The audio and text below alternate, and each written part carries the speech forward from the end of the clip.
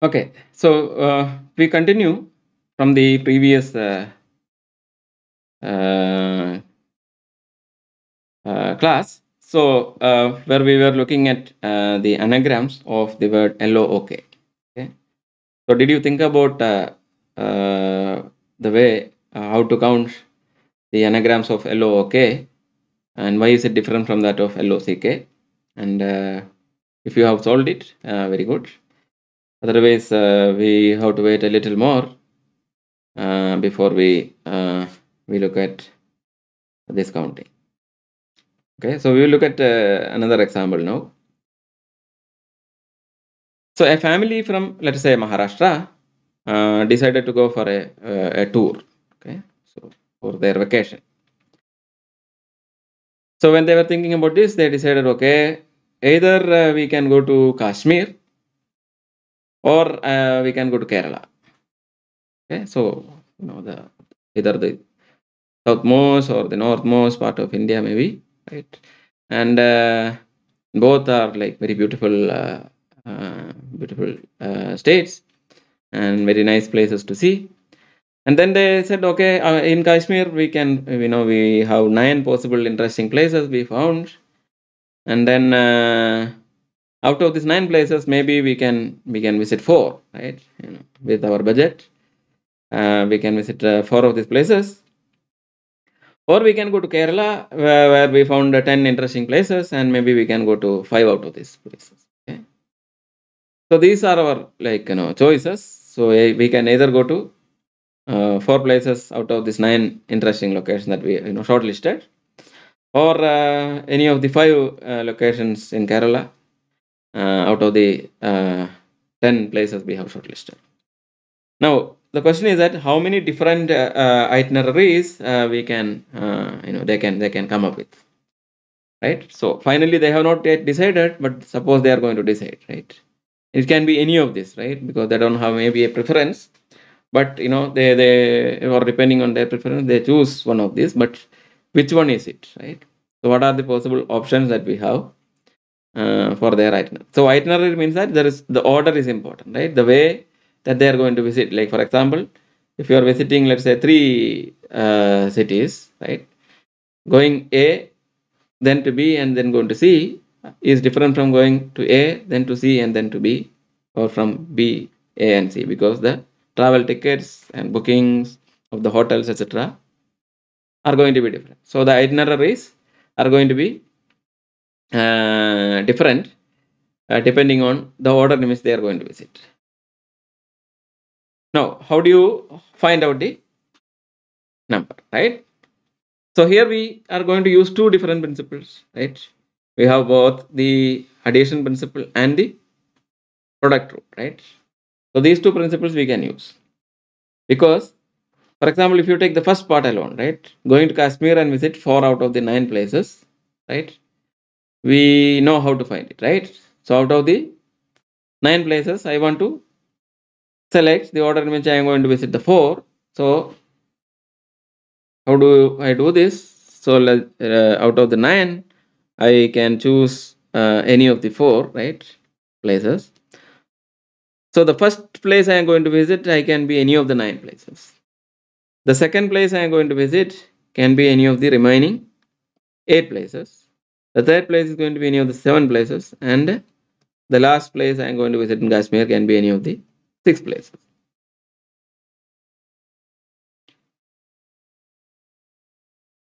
But they may not decide to go to Kashmir. At the end, maybe they decide, okay, we can either go to Kerala or to Kashmir, right? So maybe they, instead of the Kashmir, they have all these possibilities. And then this can be multiplied, right? Because the choices are independent.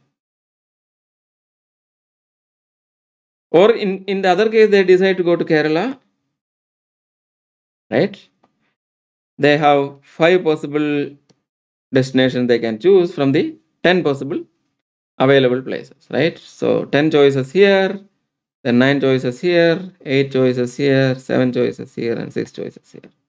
So multiply this and you get the possible ways to visit 5 locations in Kerala. But since it could be either this or that, we can, and they are disjoint choices, we can add using the addition principle, right? So therefore, the total number of itineraries is 9 choice number. I mean, like the 9p, like the permutations, right? P, how many? 4 plus 10 P5, right? So this is the answer, right? Or 9 into 8 into 76 plus 10 into 9 into 8 into 76. Right? So, so this is 11 into 9 into 8 into 7 into 6. So this is the total number of itineraries they can come up with. That's a huge number of itineraries, right? Okay.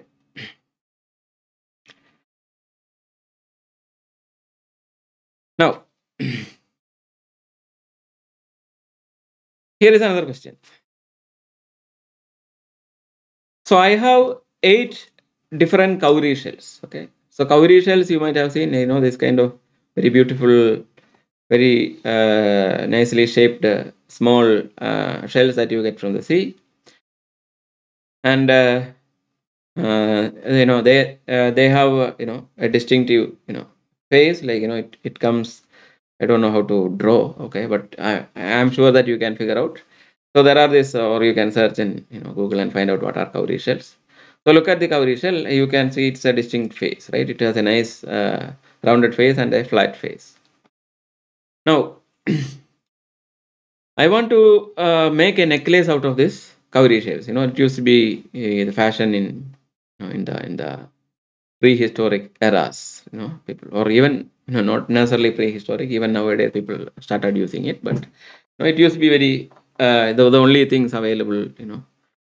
Before people have invented gold and things like that. So but they still you can make necklaces without using gold. So now we want to use necklace. We want to make necklace using these 8 different cowrie shells, but they are of different colors. Okay, so they come in different colors. Now, how many ways you can make this necklace? Because the order, when the way you keep can be different. It looks different, right? But we assume that the faces of the shells must all face the same way, right? I don't want to put one shell this way and the other one this way, etc., like this, or even one like this and one like this, right? That I don't want. So everything must be faced in the same fashion. So how many ways you can do this? Again, stop for a minute. Think about this question. Can we use any of the earlier used principles, or we want something new? Or maybe you need something that we already know and then something new, or like we can use many of the earlier things used here or just one of them. So whichever way, find it out. Now, suppose suppose we were using so this is the structure of a necklace, let's say, right? So you have the why is it not okay? So you have this necklace, and you can put 8 of the different cowrie shells here, right, in a particular fashion. Now they are of different colors, so the order in which you keep are going to be different. But since it is a necklace, see, let us say, suppose initially, like instead of this necklace, we had let us say that we just break the necklace by putting a connector here, right? Let's say a connector here and the corresponding a male connector here maybe, and a corresponding female connector here, right? So I can put this thing together, right, one inside the other, so that it locks. If I was doing this, then or in other words, if I am looking at a linear arrangement of the cowrie shells, right, in a line, right, so I can just open this up, it forms a straight line, right? But here is a special hook maybe, and here is another hook. So the way I'm going to put here are going to be different, right?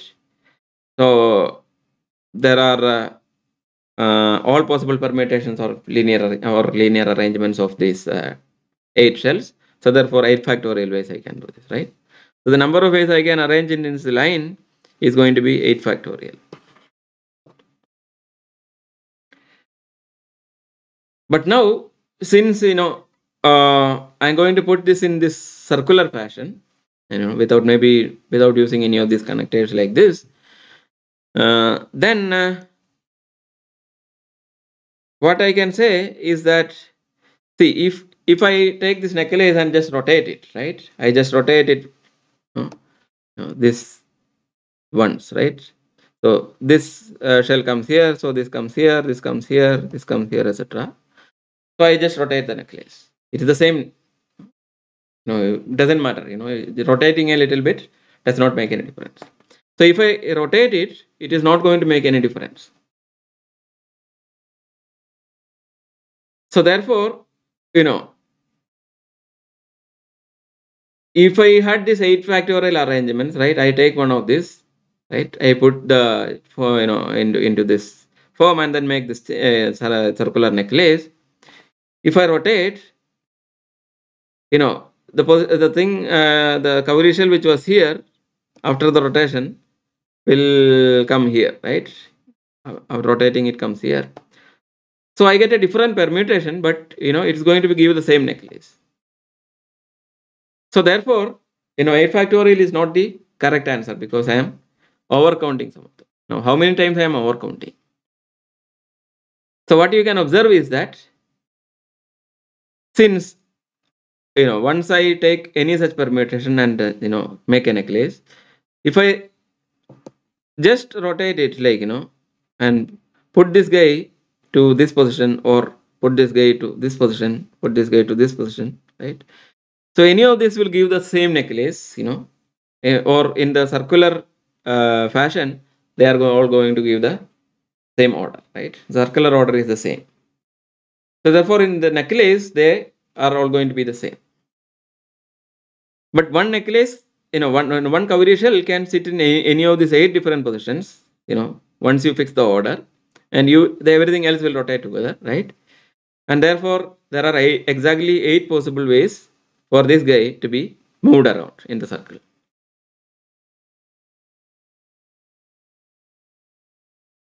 Therefore, out of these 8 factorial arrangements, 8 of them are going to be giving the same circular order. But now this is true for any given order, right? Any instead of this, I take some other arbitrary order, like then I do this again, the same thing. Each one corresponds to 8 cases in the linear order. So therefore, for all of them, I have exactly 8 possibilities which are giving exactly the same necklace.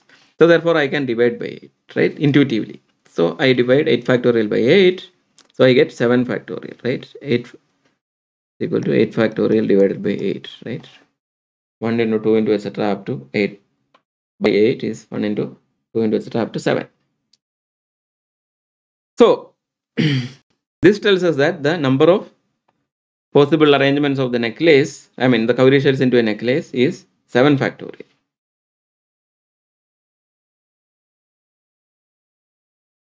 And what we use here is so we use 2 principles, right? We used the product rule, and then we use something, some observation to be able to divide. No, how did we divide? What allowed us to do the division? So let us make it precise. So let us consider 2 sets, S and T, both are finite sets, and consider a function, let's say f, which maps from T to S. Okay, we call the function f to be D to 1 function, where D is a positive integer. If for every element S, let's say in S, exactly D elements of T, D elements of the capital T, right, has f of that element is equal to S, right? Their image is going to be S for exactly T elements. So with respect to the function, exactly D inverse elements, each element in S has. Then it's called a D to 1 function. Here is an example of a 2 to 1 function to make it more clear. If you have not seen this, math students of course know this already. If you have not taken math courses, maybe you are not familiar with the terminology. So here you have one element of S and correspondingly exactly two elements, right? According to F. Similarly, for this element, I have these two elements. For this guy, I have exactly these two. So, because the pre-image or the inverse elements of each of the element in S are going to be exactly 2, it's a 2 to 1 function. So, similarly, you define D to 1 function. Now, the division principle says that if for some function f there is this d to there is, for some function f which maps from t to s, that function f is d to 1, then cardinality of s is equal to cardinality of t divided by d for finite sets s and t. So you have sets s and t, and if for some positive integer d, right, we have f maps from t to s is a d to 1 function, then cardinality of s equal to cardinality of t by t. Once you see how this function behaves, it's immediately clear to us, right, intuitively. But we are going to form it as a division and say it as a division principle. And this principle can be used precisely when you can define such a d to 1 function. That is important. So here is a question. 40 students are there in a class, and 3 are going to be chosen as class monitors. Okay. Now, how many ways we can choose them? So from the previous countings that we have done, we can now see that, right, I want to choose 3 persons for the monitors. So for the first monitor, I can choose any of the 40 students, right? So there are 40 choices for the first monitor. Then for the other monitor, second guy, I don't, I am choosing 3 different people, right? So I cannot choose the first guy. So that I can choose any of the 39 remaining students. Now, once I choose the 39, the second person out of the 39, then the third person can be chosen other than the first two, right? So there are 38 choices. And these choices are independent, right? So therefore, 40 into 39 into 38 ways I can choose these 3 guys, right? Is it correct? So, if you don't think it is correct, how do you improve the answer?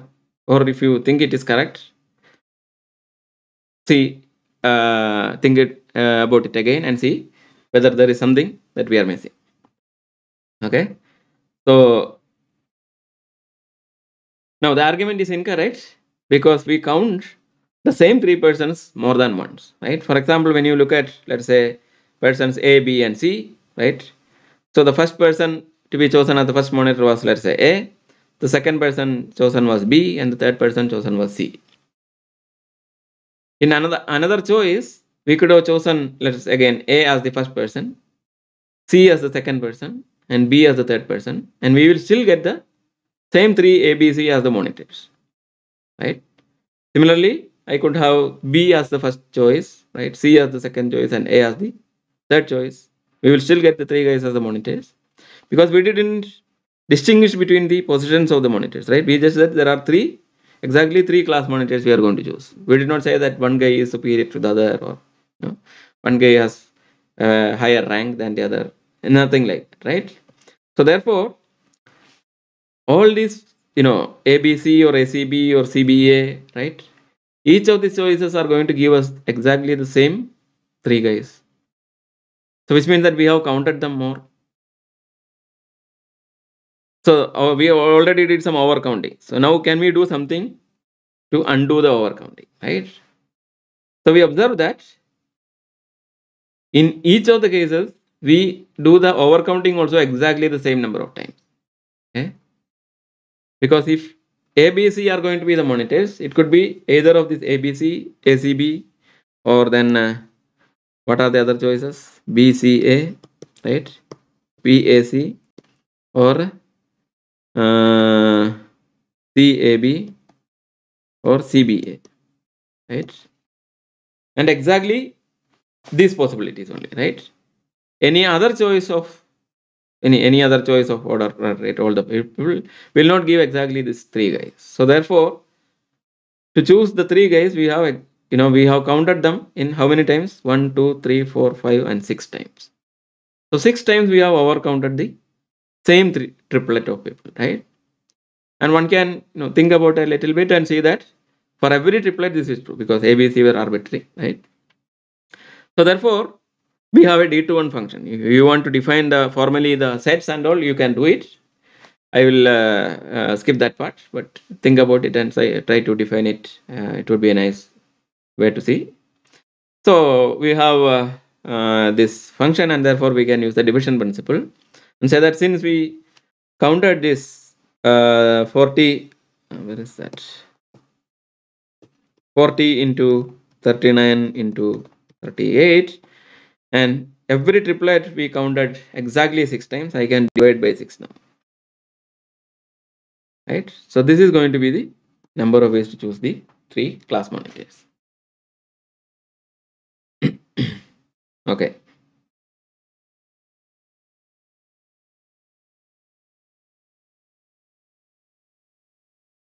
Now, now more generally, this same principle can be used to count the number of k element subsets of a set. So what we did precisely was to find a 3 element subset of this 40 element set, right?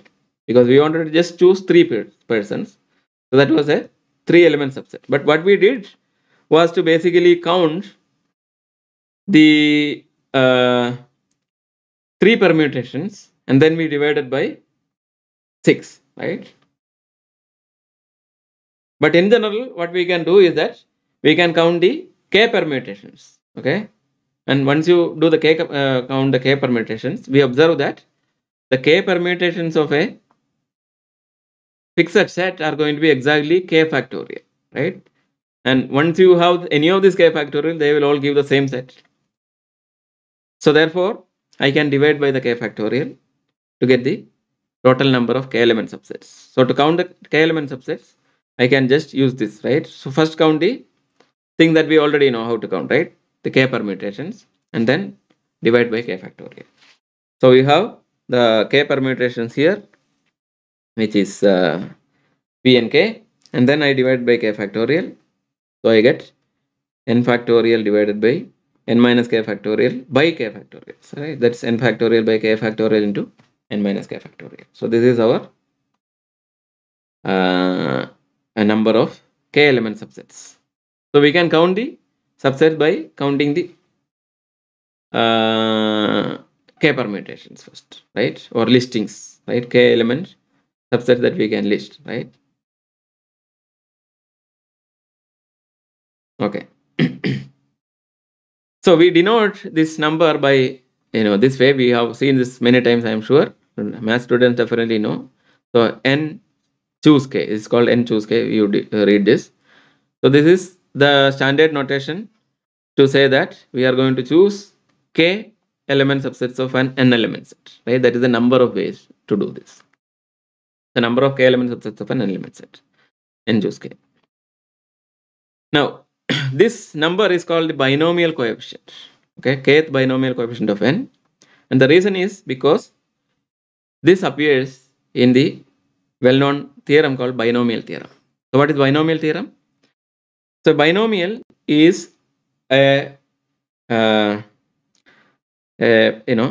polynomial with exactly 2 terms. So you have these 2 terms, and that is called a binomial. So x plus y is a binomial.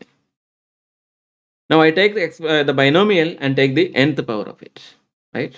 So it's basically product of n copies of x plus y, right? So x plus y is its factor.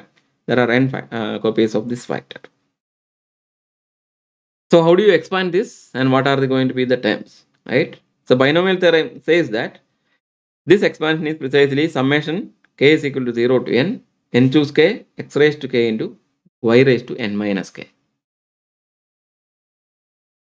So what we know is that when you take the product, you can only have as factors either terms coming from the monomials coming from x and y, right? Every factor must contribute one of the factors x or y. So it will be some power of x and into some power of y, right? These are going to be the terms. All the terms are going to be this way. So it can be x raised to 0, y raised to n, right? Or x raised to n, y raised to 0, or x square and y raised to n minus 2, or any of these things. Now, how many of these guys are there, right? So to basically, so if you want to write, there is going to be like many terms coming here, right? So we don't want that. So we want to write them together. All the similar terms I can put together. But how many of them are there? The binomial theorem says that precisely n choose k terms of the form x raised to k, y raised to n minus k are going to be there. Why is this? Well, this is immediate actually. If you look at the product x plus y whole raised to n. So what is x plus y whole raised to n? It is x plus y into x plus y into etc. x plus y, right? Now, how do I form the term x raised to k, y raised to n minus k? To form x raised to k, y raised to n minus k, I should be able to choose exactly k copies of x, and the remaining all must be copies of y, right? Because I don't have a choice but to choose from every factor at least once, right? Because the product has all these n terms, they are multiplying. So from each of this, I have to choose one, right? So how many ways I can choose x raised to k?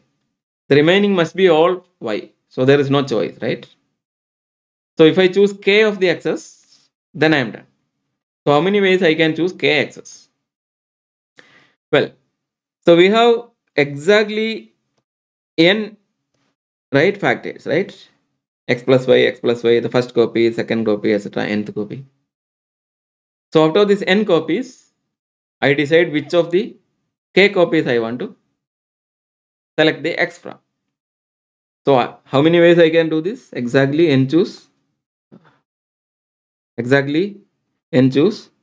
k ways.